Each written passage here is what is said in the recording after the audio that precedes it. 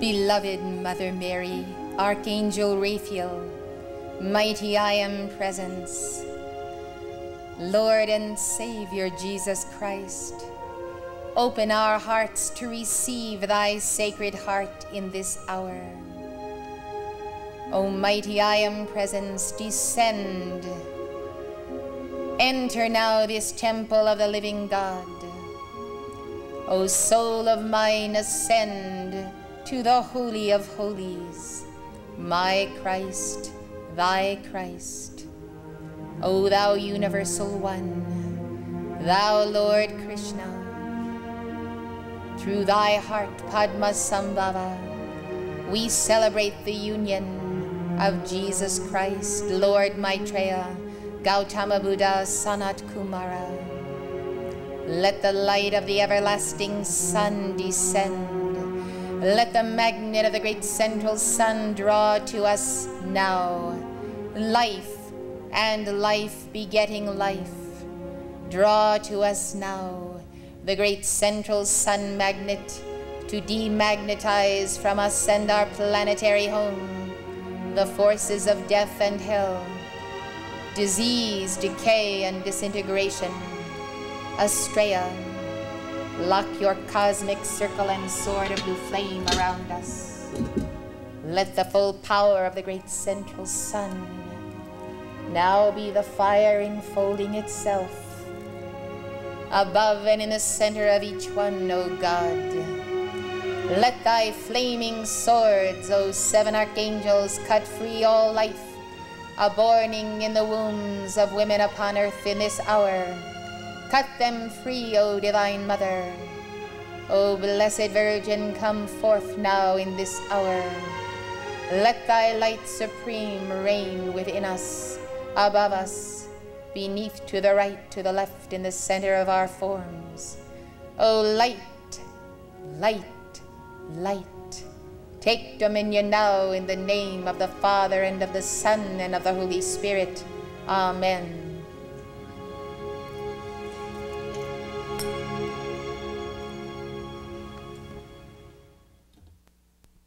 Good evening, everyone. Welcome to our healing service and our lecture on the right of life to be, on life begetting life. In the great hope of universal life for all, let us sing to the Archeia Hope, Wings of Hope, number 291.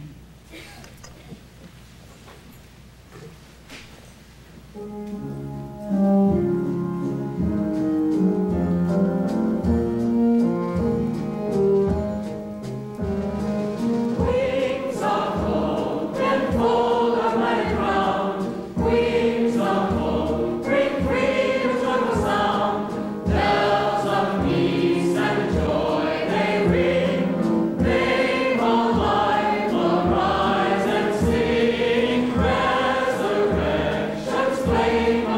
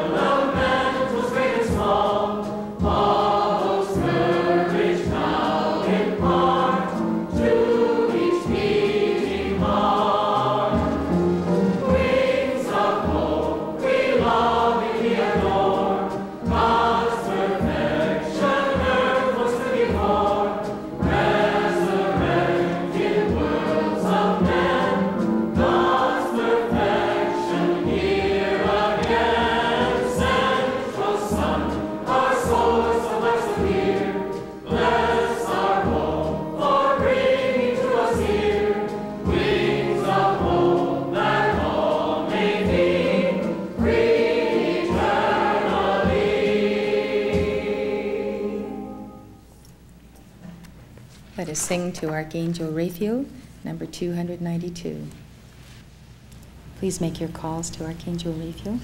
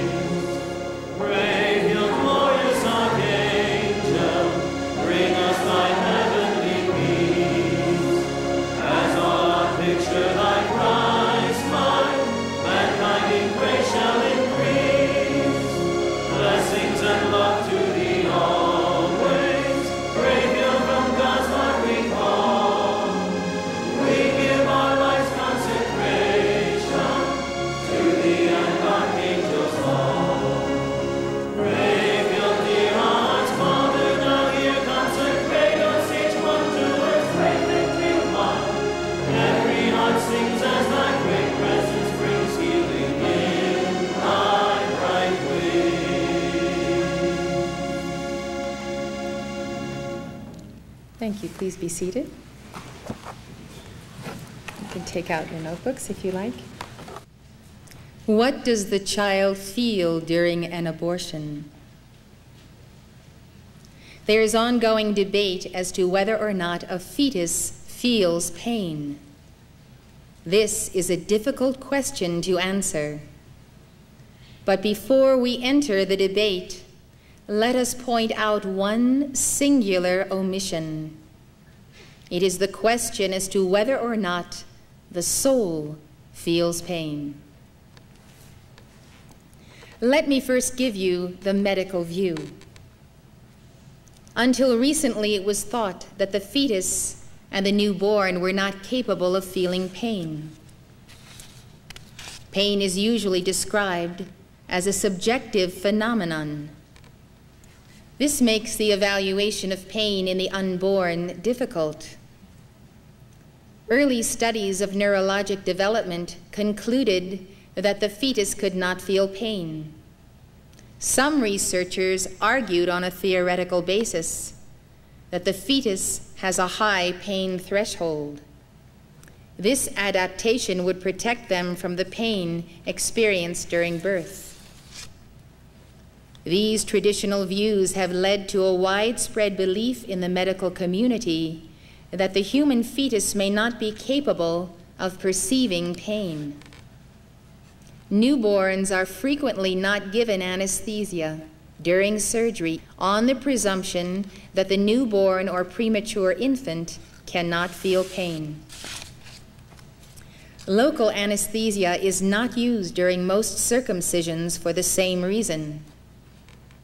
More recent research weighs heavily in favor of the fetus feeling pain. It is difficult to say categorically at what stage of development the fetus feels pain. Some pro-life literature states that the fetus feels pain by the 8th week of gestation. Dr. Watson Bowes, professor of maternal and fetal medicine at the University of North Carolina at Chapel Hill, says it is hard to prove or disprove whether the fetus feels pain at 8 weeks. He says the fetus at that stage is quite responsive. But what is pain?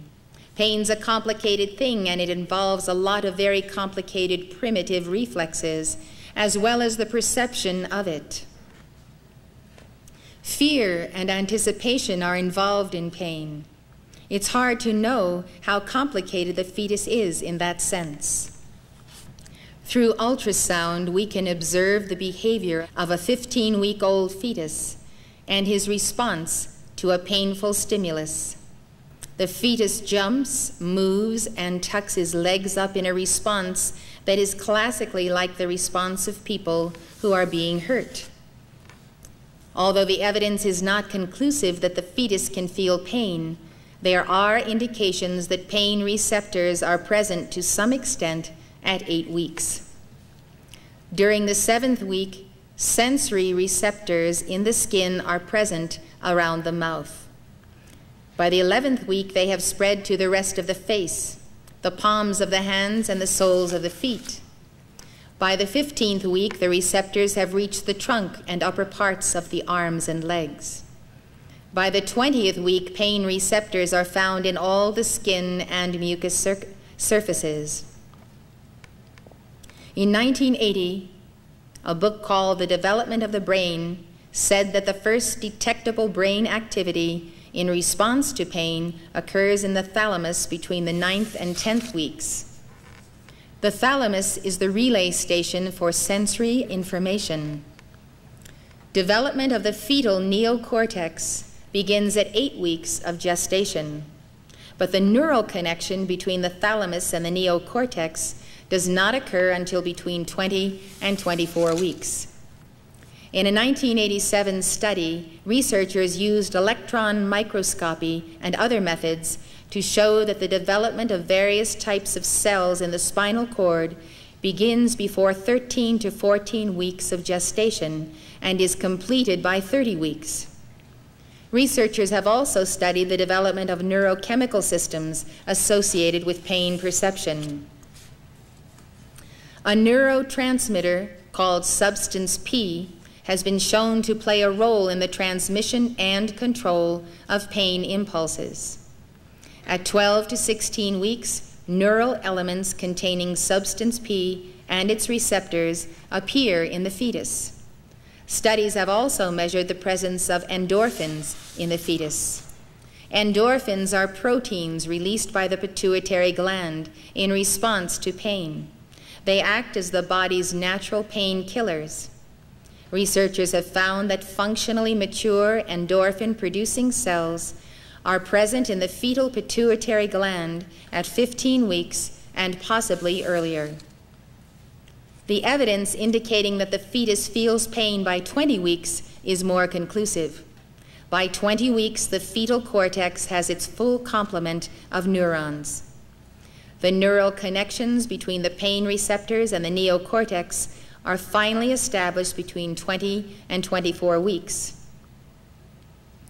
A paper called Pain and Its Effects in the Human Neonate and Fetus by Dr. P.R. Hickey and K.J.S. Anand concludes, numerous lines of evidence suggest that even in the human fetus, pain pathways as well as cortical and subcortical centers necessary for pain perception are well developed late in gestation.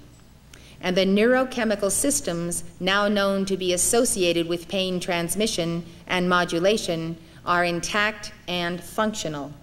End of quote. The authors say it has not been demonstrated whether the activity of pain receptors and associated responses are felt by the fetus as pain similar to that experienced by older children and adults. However, they say the evidence does show that marked pain receptor activity clearly constitutes a physiologic and perhaps even a psychological form of stress in premature or full-term newborns. We can conclude from the medical evidence that the unborn child may feel pain as early as 7 weeks, and that he or she definitely feels pain at 5 to 6 months. Although the medical evidence is not conclusive, the evidence of our own experience is. One has only to look at the way the 12-week fetus struggles to avoid the suction tip during the suction abortion, shown in the silent scream, to conclude that the first trimester fetus both fears and feels pain. Someday science will catch up. It won't be the first time that science has lagged behind common sense. Now we come to the question as to whether the soul feels pain. Because I believe in reincarnation and in the continuity of being, because I know that we retain our faculties of cognition and recognition from one lifetime to the next, I am agonizingly aware of what the soul goes through during an abortion. In addition to your physical body, you have a memory body, a mental body, and a desire body. You bring these vehicles of consciousness with you. They have been with you since you went forth from God into the matter universe. Your soul enters the physical body at the moment of conception. Your spirit, with your memory, mind, and desire bodies, mesh with your physical body day by day until birth. Throughout the 9 months of gestation, the soul can come and go at will, to and from the body. Each time the soul enters the body, she anchors more of her soul's substance in the body. As gestation progresses, the spirit, or the essence of the life stream, becomes a part of the blood and the cells, a part of the brain, the heart, and all of the organs. When Mary was carrying Jesus, his soul was in the octaves of light and the retreats of the Great White Brotherhood about half of the time. Alternately, he occupied his body, forming in her womb. This was necessary in order for his soul and his spirit to integrate with his 4 lower bodies. At the hour of Jesus' birth, on spring equinox, he entered his body for the final time. The Son of God descended from the heights of his causal body, and I am presence, depicted as the concentric spheres of light surrounding the Father figure on the chart behind me. He descended with the cry, "Lo, I am come to do thy will, O God." Thus he sealed the fiat of his will, the desire of his soul, and the determination of his mind to fulfill his reason for being. Christ was born, the Word was made flesh, and we beheld his glory, the glory as of the only begotten of the Father, full of grace and truth. The story of Jesus' birth is the story of your birth. You also were there at the moment of conception, a participant through the Holy Spirit with your father and your mother, all conspiring together that you should come forth according to the will of God. And so you were at liberty to come and go, in and out of that body being formed, to go into octaves of light and to return again, doing the same as Jesus did, leaving more and more of your soul substance within that body, within the mind and memory, within the point of cognition. Your spirit also entered the body, entering the cells and the blood vessels. Therefore, we are a part of that which is being formed. It is our home from that very moment. The genes have been selected. That single cell fertilized, that ovum, already now has, by the divine design, everything you need in it, descending from the genes of your parents and their parents, what you must bring forth in this life from your causal body, from your I am presence, to fulfill your reason for being. Jesus was the way shower. He said, I am the way, the truth, and the life. When you descended into form, you could also repeat as the Son of God said, Lo, I am come to do thy will, O God. The soul that occupies first the embryo, then the fetus, then the full-term baby in the womb, has awareness. This awareness is called soul or solar awareness. The soul has sensitivity through the spiritual senses, 5 spiritual senses to be exact. These correspond to your 5 physical senses. These spiritual senses are what gives some people a heightened psychic or soul sensitivity. Everyone has these, but not everyone develops them. When they do, it is said that they are psychic, or they are intuitive, or they have a 6th sense. These senses give you a direct soul knowledge of events and circumstances, even a precognition of what is to come. But they do not function entirely independently of the 5 senses, the brain, the physical heart, or the central nervous system, because we are an integrated personality in God before, during, and after the 9 months that we occupy our mother's womb.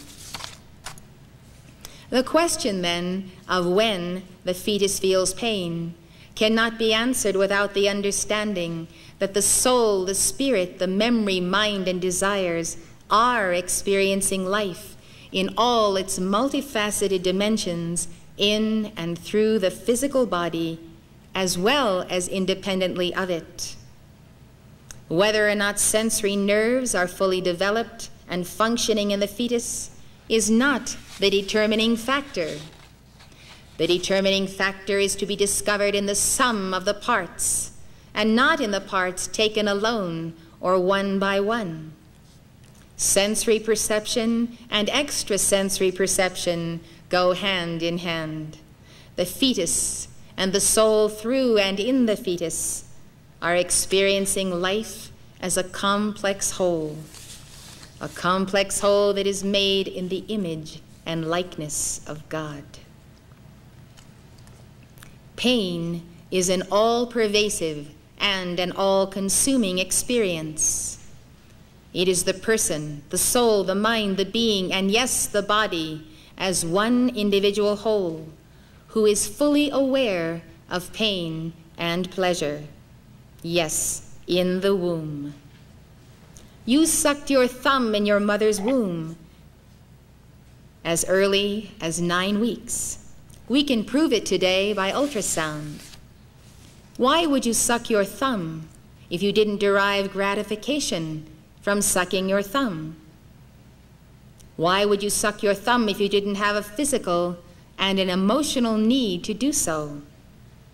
And how do you know you didn't also have a psychological and spiritual need to suck your thumb? Therefore, we ask the question, in what dimensions of being do pain and pleasure begin and end? If you can't answer these questions, and I know that I can't, then you and I should leave it to the Almighty to work the miracle of life within the womb of creation, the highest gift of God, which he gave to woman. You don't know where you came from before you entered this mortal coil of existence, and you don't know where you'll be going after you exit it. So why do you think you have all the answers about what a baby senses and feels and thinks and does during the 9 months in the womb? If you haven't probed the sacred mysteries of the life that is God, the life that is God, begetting the life that is in the child, then how can you bestow the power upon physical science in its narrow spectrum to solve the ultimate equation of life and death? How can you depend on physical science alone for the answers when life in all of its splendor tells you there is so much, much more to living than the physical form, which is subject to disintegration and decay from the moment it is created? Just as the soul of the child in the womb comes and goes during gestation, so your soul journeys to higher octaves, etheric octaves, while you sleep. But during your soul travel, a portion of your soul substance, for want of a better word, remains with the body, for it is meshed with the mind, the cells, the organs. This explains why, when you are abruptly awakened in the middle of the night, you're a bit groggy at first, and then you become more and more focused as your soul fully re-enters. If you were violently murdered during sleep and your soul was in another plane, you would still experience intense physical and emotional trauma through all of your faculties, including in your spirit and in your soul. Is the child in the womb any different? Absolutely not. The offspring of humans is human from the start, and humans are complete and multidimensional. What may be lacking in fetal development is not lacking in the soul awareness of the mature son or daughter of God who is reincarnating to take up his or her next assignment on planet Earth. Since the soul goes through a process of meshing with the body during gestation, you may be wondering, as a corollary, how quickly the soul disengages from the body at the hour of transition called death. The soul does not exit the body as quickly as people think. This is why the Ascended Masters teach that the body should be placed on dry ice for 72 hours and then cremated. The prayers of loved ones and the minister, priest, or rabbi during the 72 hours following death are for the purpose of demagnetizing the light from the body and the soul consciousness from the body, and severing the soul's emotional ties to the body.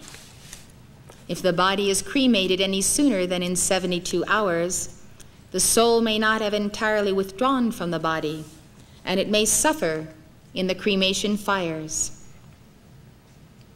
The Ascended Masters do not suggest embalming and autopsy except in cases suspected of foul play or where the family has a specific need to know the cause of the death of a loved one. The reason for this is that the light of the soul, or the spirit's essence, is in the blood.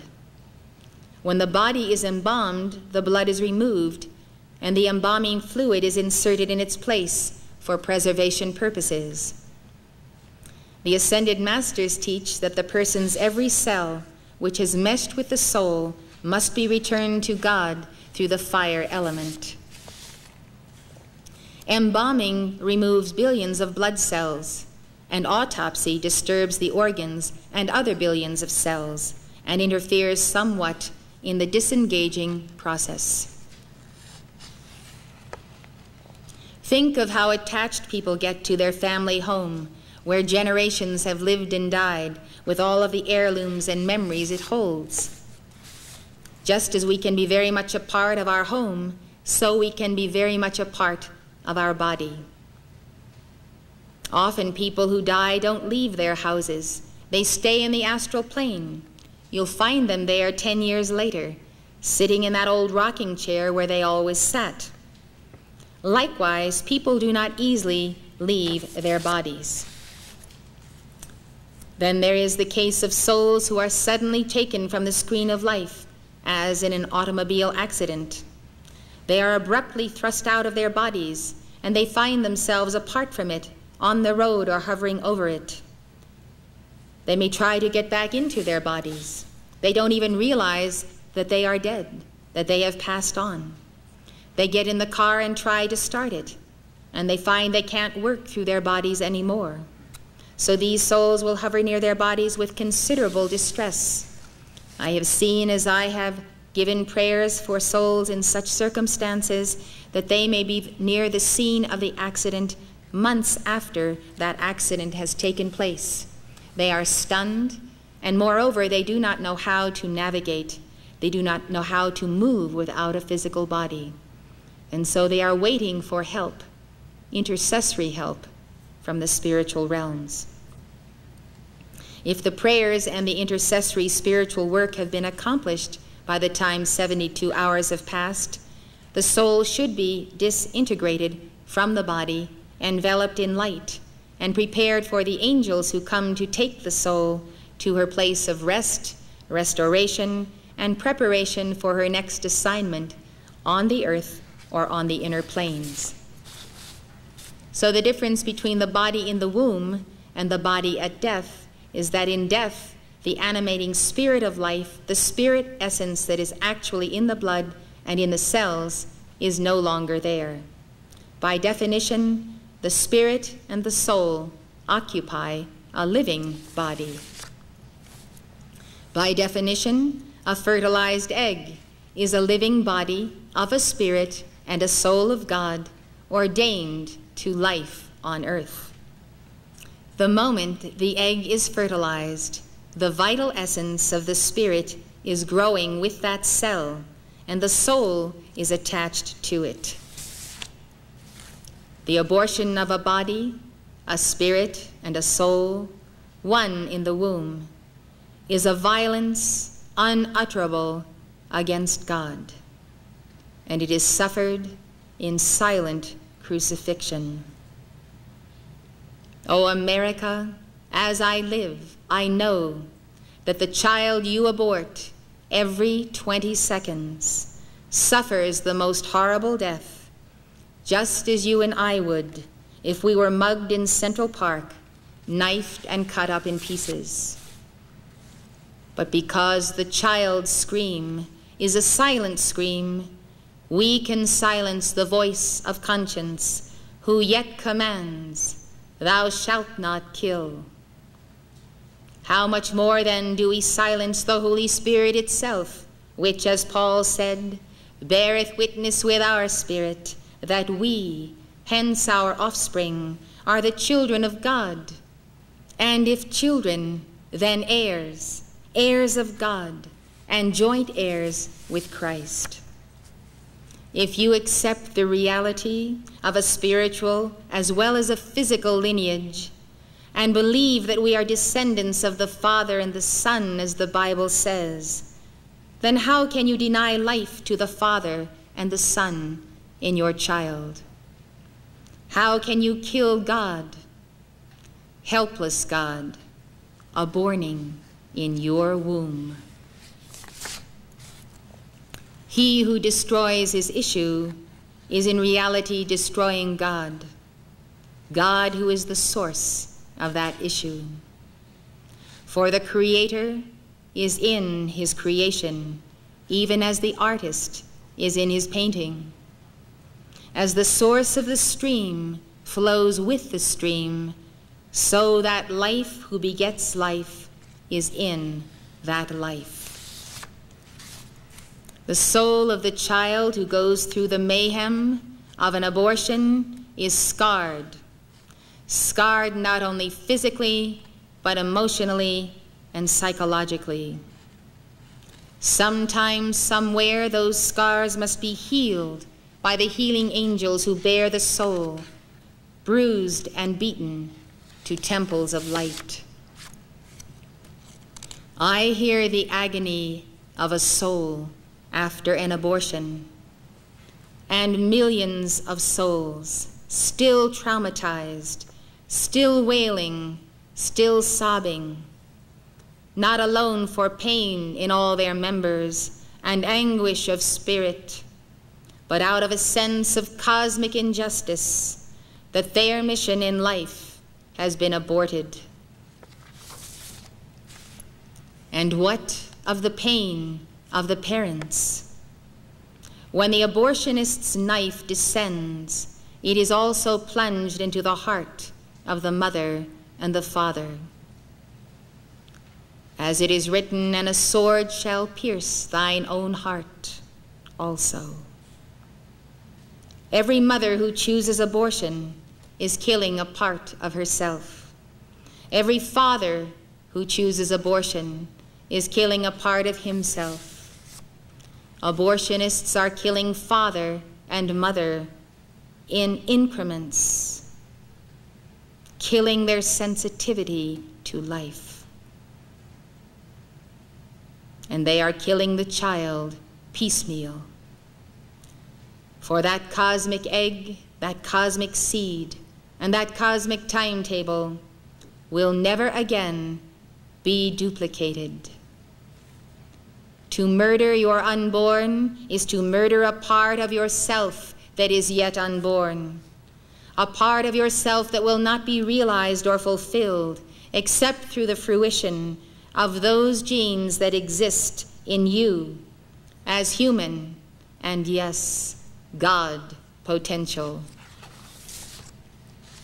O women of America, mothers of the universe, if you do not want your children, please, please love them to term and give birth to them in the joy of your Lord, who has made you a co-creator with him.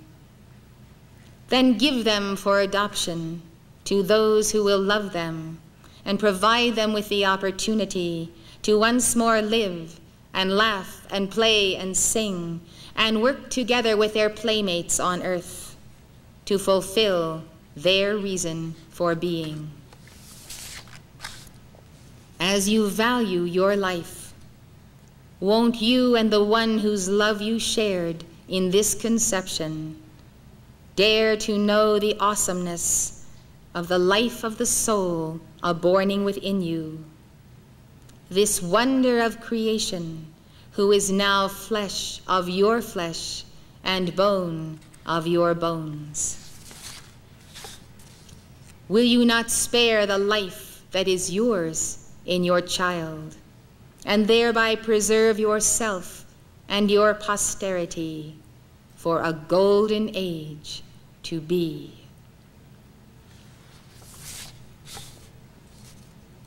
A little child shall lead them, the eye so meek and mild. A little child shall feed them. Where is the little child? Right within you, golden man, his flaming image flashes, expanding now as Son of Man, meteoric flashes. The way ye know, the way to go, reveals in sudden flashes that to live you must forgive man for sodden clashes. Victory's gleam will send a stream, renewing each man's portion. The dead shall rise unto the skies and live in purest thought. This life is real and will not steal the truth that I have brought. My word abiding now is hiding in the soul that God hath wrought. This little child, so meek and mild, is man whom God hath taught. This concludes my message on the child for this evening.